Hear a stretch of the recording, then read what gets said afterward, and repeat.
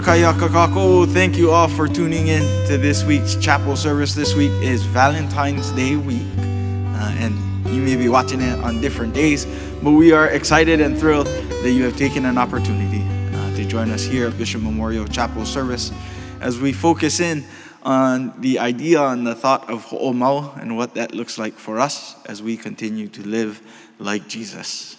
Please join us as we sing a song, as we say a prayer. Participate along with us today. Mahalo.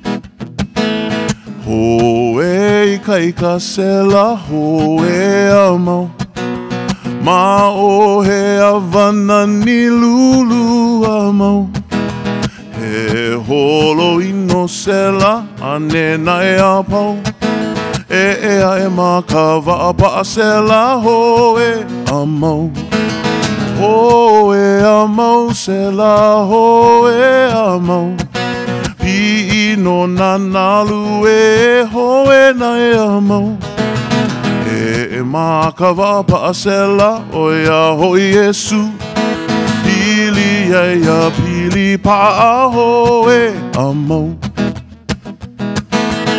O hakalama sela nana iyo E ka poli e ua aulo ano Ai e ka waapa a sela me le amau Nani haleluya e ua pai ola no Ho e amau sela ho e amau Pi no nanalu e ho e na e amau E mā ka waapa a sela o ia hoi Yesu Pili ia pili paa ho e amau Pili ia pili paa ho e amau Pili ia pili paa ho e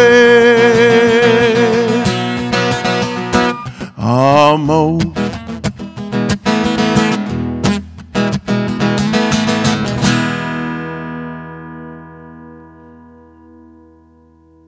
Today's scripture will be read both Maka'olelo Hawaii and Maka'olelo Pilakania. Let us hear the word of the Lord. E helu helu ana au ai ko puke o matayo makuna iwa kalua kumavalu na poku umi kumaiwa ahiki ka poku iwa kalua. Penei palapala ia. E hele ae o ko e hoho mana aku i na lahui kanaka a pau. E baptizo ana ia lako I loko ka inoa o kamakua. A o ke keiki a o ka ohana he maulele. E a o aku ana ia la ko e malama I na mea a pau au I ka oha aku ai ia o ko.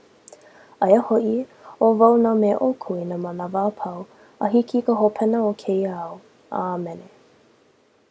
Today's scripture reading comes to us from the book of Matthew, chapter 28, verses 19 to 20. Therefore, go and make disciples of all the nations, baptizing them in the name of the Father, and of the Son, and of the Holy Spirit, and teaching them to obey everything I have commanded you, and surely I am with you always, to the very end of the age. Thanks be to God for the reading and understanding of His holy word. Amen. Let us listen with open ears and hearts to today's manao. Aloha kakayaka, thank you again for being here. Earlier this morning, I was thinking, as I was doing some personal study, about the idea of the maturation process and authority and what that looks like. And depending on who you ask, right, you may get different results as to whether or not kahu is mature or not, right? So you ask my bosses and they will say, yes, he is mature and he is ready for this position. But if you go ask my wife will give you a different answer. This week last night we celebrated Valentine's Day. And one of my wife's favorite descriptions of me is she calls me a pest. And I love being called a pest, and I enjoy it, and I live in the moment of being called a pest. And so last night for Valentine's Day, what I did was I printed off all of these little pictures with bugs, and I made a little map for her to walk around our house, going around in circles and giving her fake gifts and fake awards, but all to the idea of being a pest. Right? And so as we think about the way that we carry ourselves with different people, so some people, maybe for you as students with your teachers, you carry yourself in a specific way, but when you're around your friends, you carry yourself in a different way. And one of the things that inevitably happens as we start to let our guard down a little bit is people start to ask a question. Is this person mature enough for this position? Right? If you got to see some of the side of me that my wife gets to see, right, she might ask that question sometimes. Like, is Kahu good enough to be the Kahu? So before we continue on, so rest assured that I am qualified and okay to be your Kahu. But we all do this questioning in our own ways. We all have this habit or have this way of questioning authority. Right? Who died and made you boss? Why do you get to be the boss of me? Why does this person in our group project get to be the one that tells everybody else what to do? And we all wrestle with that, and part of the wrestling with that comes with our understanding of where we are at in the maturation process. Are you mature enough to be a leader? Are you mature enough to be in this position of authority? And for Jesus, he was faced with the same questions. He was faced with the same questions. How is it that you get to do the things that you do? And so as we think about our value of focus for this week, our value of focus is ho'omau, to preserve and perpetuate.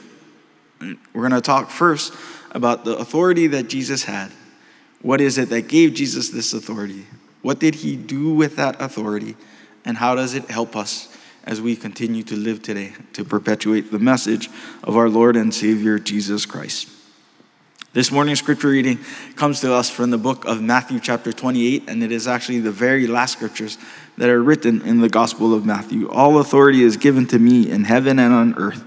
Go therefore and make disciples of all nations, baptizing them in the name of the Father and the Son and the Holy Spirit, teaching them to observe all that I commanded you.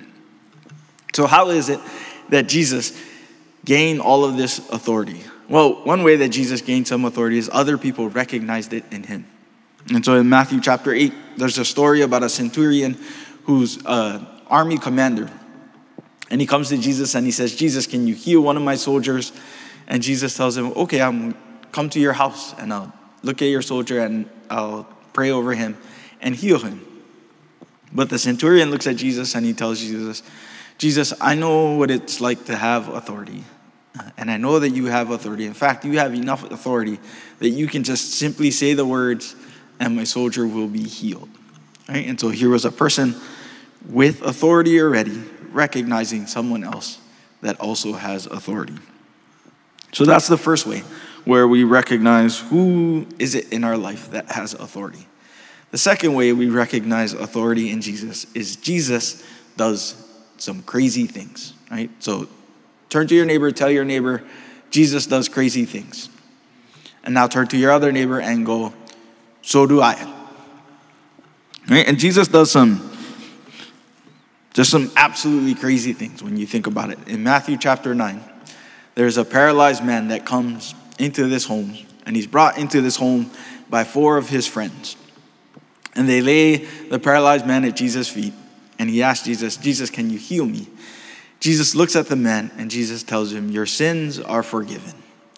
And kind of a bummer for the paralyzed man. He's thinking, I came here so you would help me walk, and you're going to tell me my sins are forgiven? That's not what I came for. Right, so a little bit of a bummer for him.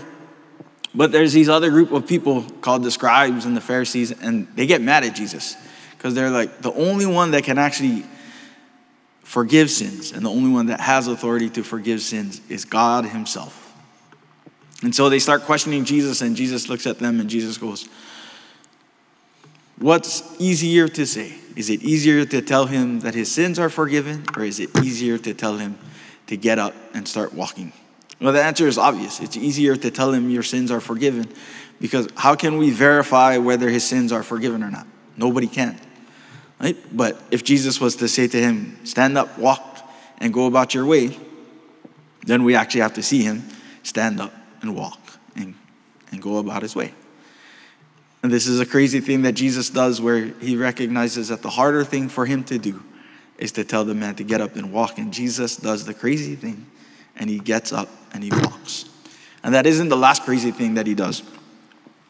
We'll go back to Matthew chapter 28, where we started our day, or where we started this message. And Matthew 28 comes at the end of Jesus' life. And what was the very last crazy thing that Jesus did? Well, he went to the cross for all of us, but he didn't just go to the cross for all of us. He rose from the dead. He brought himself back alive. And in bringing himself back alive, what Jesus was telling the rest of the world at the time and the rest of the world to come, is that I have all authority in the world. I have authority over death. Nothing can hold me down. And here I am before you. And what does Jesus do with all of this authority? Right? All of us know that when we are given powers, when we are given authority, our human tendency is to want to boss everybody around. I'm the boss now. I tell you what to do, not you tell me what to do. Right? But what Jesus did was recognizing that now he had all the authority to do whatever he wanted to. Rather than do whatever he wanted to, he simply told his disciples a few commands. And he told them, go therefore and make disciples. Go therefore and make people more like me, is essentially what Jesus was telling them. So with the authority that I give you, or with the authority that I have, I give it away to you. And what I want you to do is to go and teach more people how to become more like me, how to perpetuate the message of Jesus Christ, how to ho'omau, to preserve and perpetuate.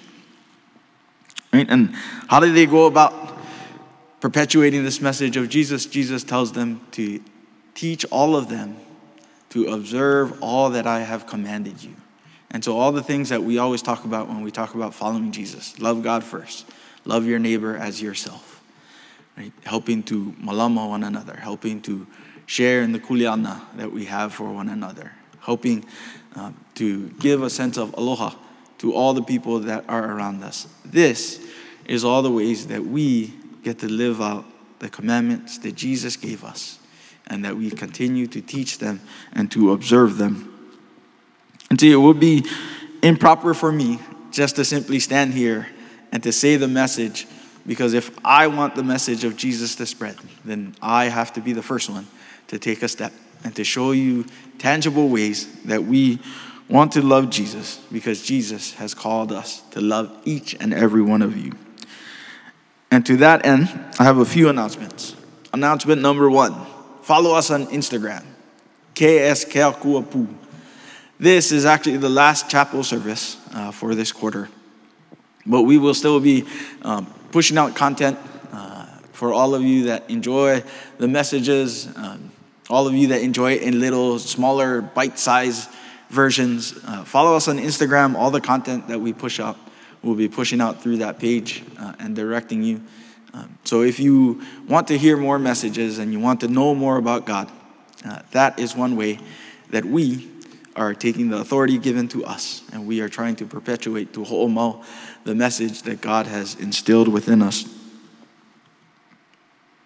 Number 2, if you are curious to know more about Jesus, and you can be at any point in your path, you can be someone who doesn't even know anything about Jesus. All you know is the name Jesus, or you can be on the other end of the spectrum where you've been following Jesus for a while and you just want to read the Bible with someone to dig in a little bit deeper. Wherever you are in your journey with Jesus, today.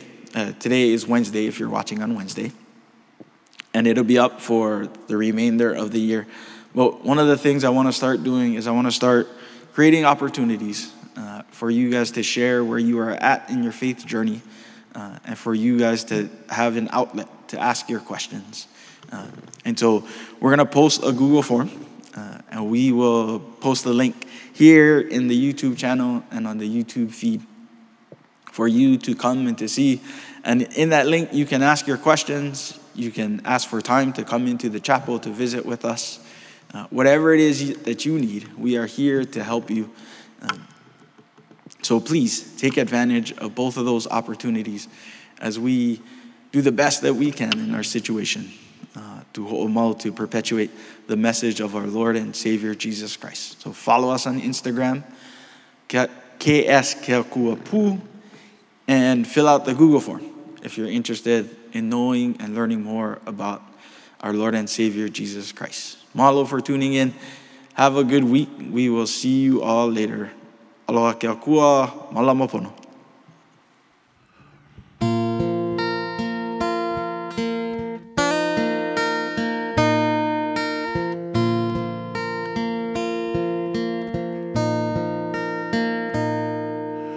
Yesu no ke kahuhi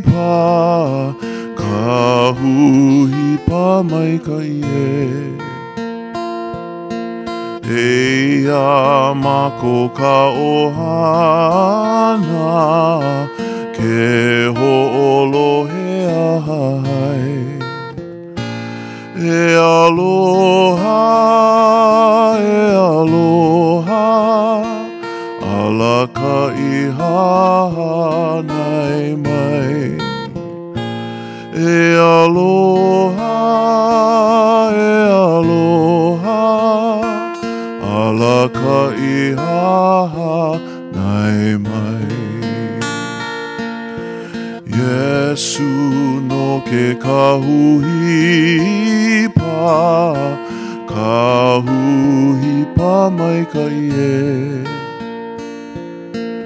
Eia mamo ka ohana ke ho'olohea hai. E aloha, ala ka iha nai mai. E aloha, ala ka iha nai mai.